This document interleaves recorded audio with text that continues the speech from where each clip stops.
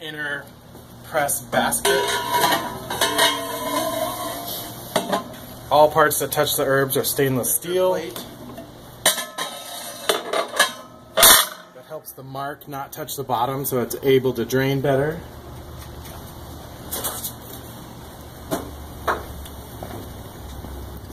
Got a couple food safe tubes that we attach with little worm drive clamps.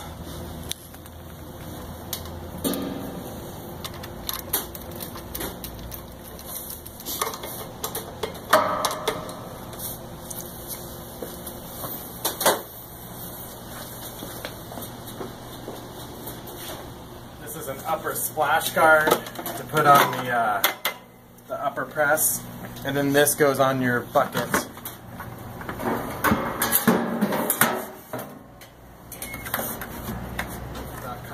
Comes with different mesh sizes and such.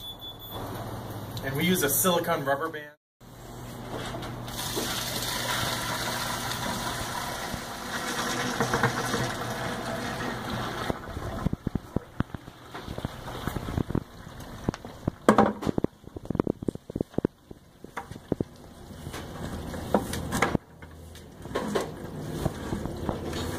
Space in the bag, and then silicone rubber band. And then you line up the press.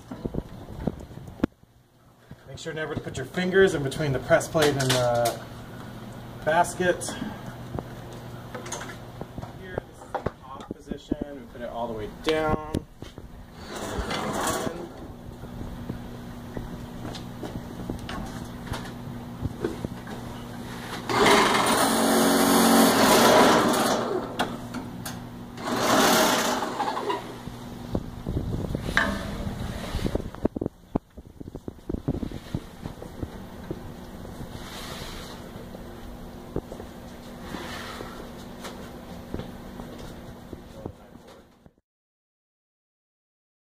So at this point, we've pressed, and I stopped pressing at about 9,000 psi on the meter there.